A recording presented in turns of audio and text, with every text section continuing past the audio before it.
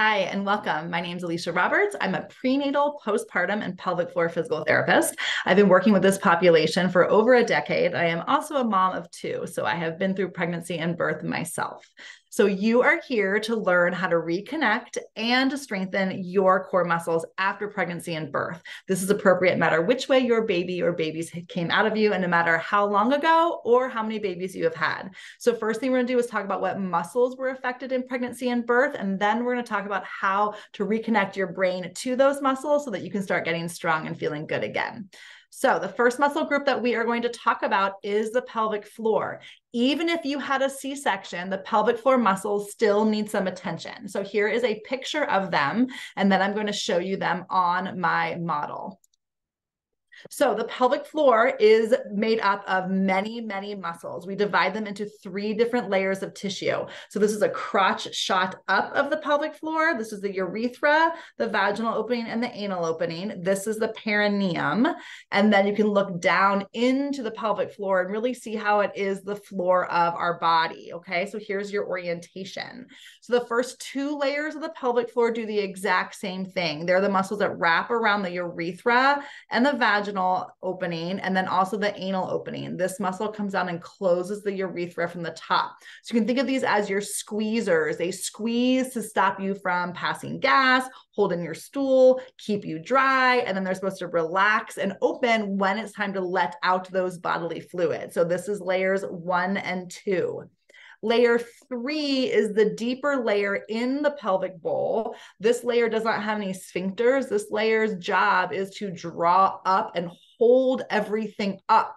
So in a vaginal birth, this muscle layer gets very, very stretched out. So this layer holds everything up, stabilizes our bones. Okay, so I want you to have that orientation of the pelvic floor when we go into that.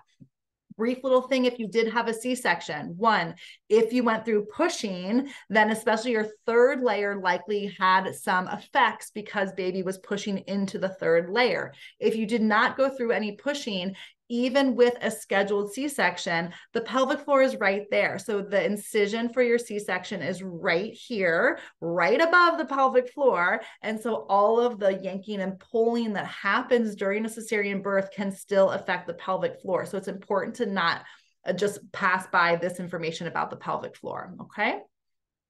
So we'll talk about the functions again. Holds up our organs, especially right now, postpartum. This muscle layer is working really, really hard to hold everything up, and it might be why you are feeling some heaviness.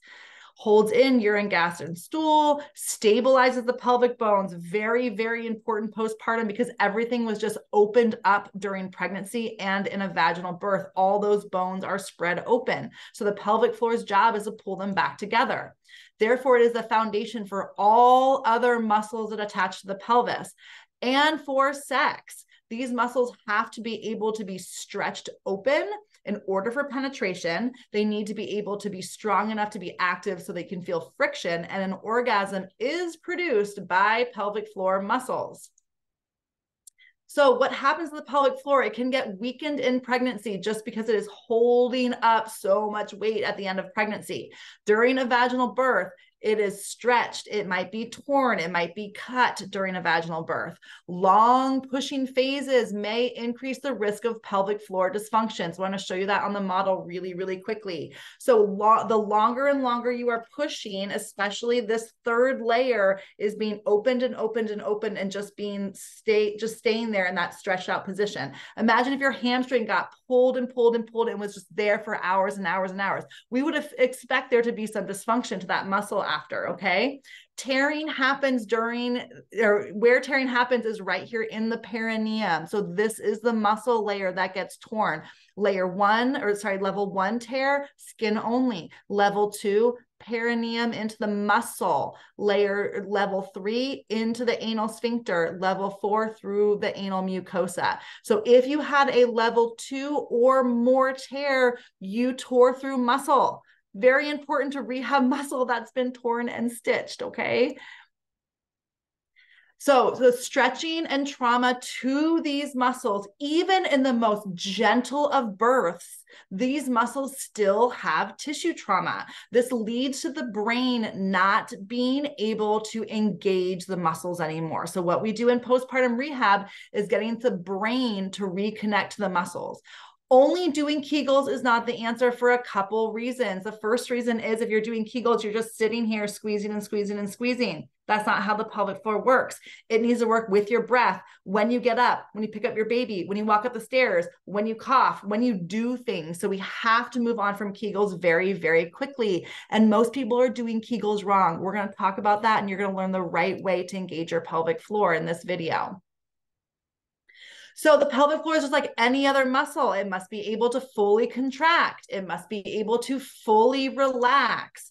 It is dysfunctional when it can't go through the full range of motion. So this woman here who's doing a bicep curl, imagine if she was only doing bicep curls up at the top or only doing bicep curls down at the bottom. That would not be effective muscle. The pelvic floor has the exact same muscle physiology. Okay, let's move up to the abdominals. Everyone is going to want to know about the abdominals. This is the deepest abdominal layer called the transversus abdominis. So if you take off your six pack and your obliques, you are left with this corset type muscle that wraps all the way around you.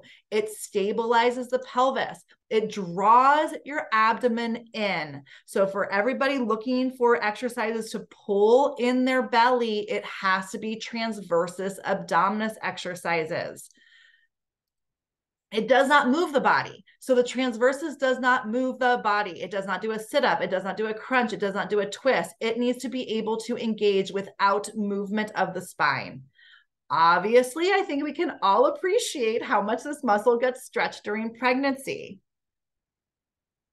If you see that connective tissue up the middle, that white line here, that is connective tissue that we all have. It connects the left side and the right side of our belly. So we all have connective tissue up the middle here.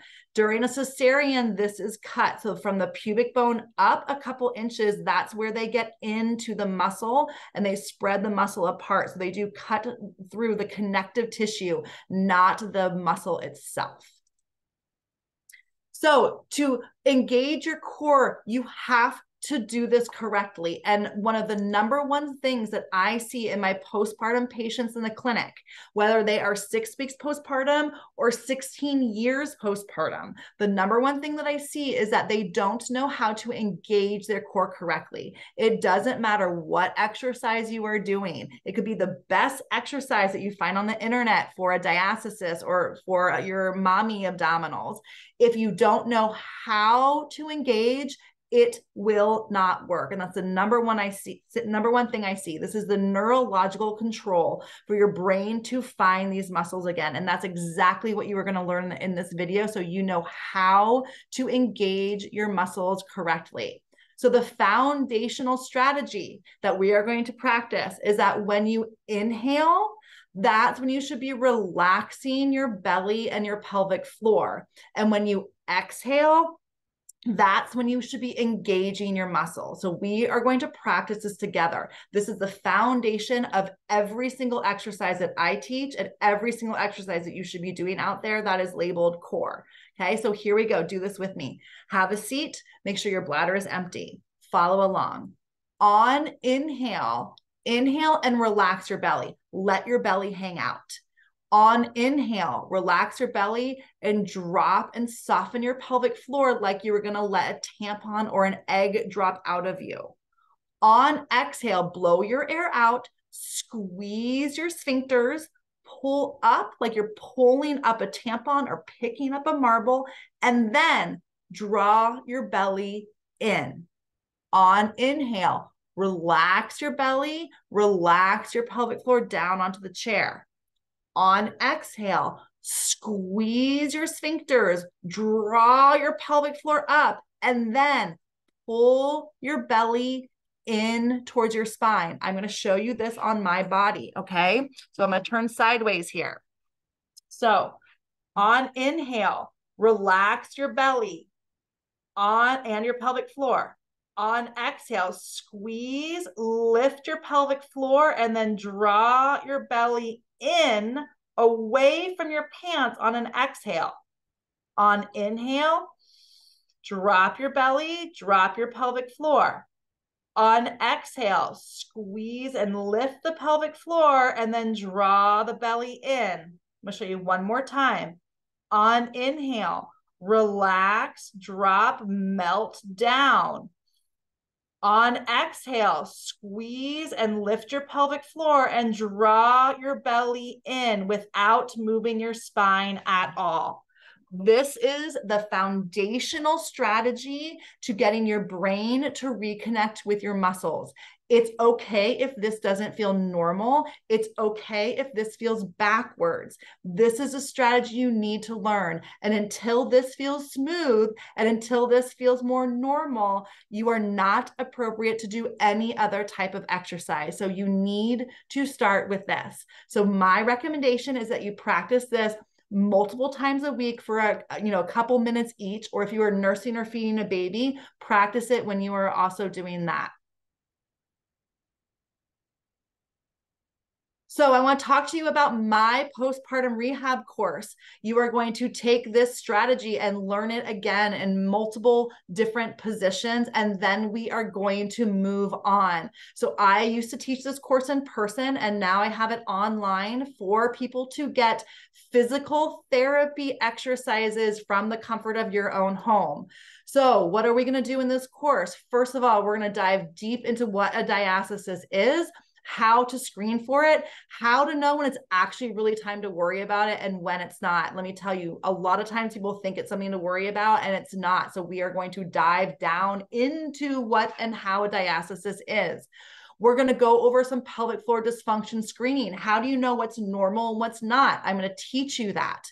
And then you have 4 weeks of progressive exercises. Every week, the exercises get a little bit harder. We start using bands. We start using movement.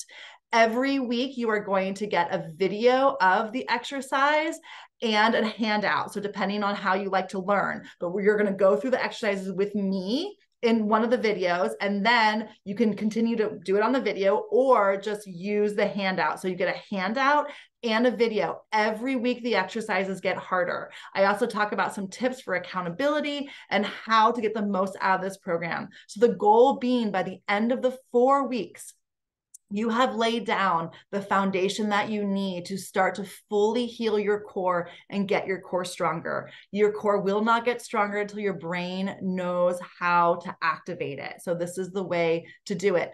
I'm a mom of 2. I totally get it. So that's why the exercises are never over 12 minutes. I think actually some of them are only 8 minutes long, bite-sized chunks for you to do it. And this is how you get it done in bite-sized chunks. Let's take the guesswork out of postpartum healing. Let's take the guesswork out of postpartum exercise and fitness.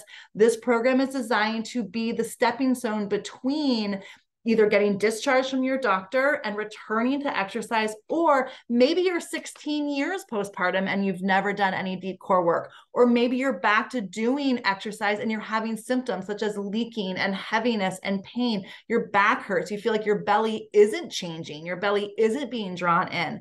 This is still appropriate for you. If you've never done deep postpartum core work, this is the program for you, taught by me, a postpartum physical therapist expert in the field. Okay, so let's take the guesswork out. I hope to see you over there. I hope to support you on your journey back into your body. Let's reclaim your body and your strength, because when we feel good, we can support everyone else around us. All right, thanks, and I'll see you there.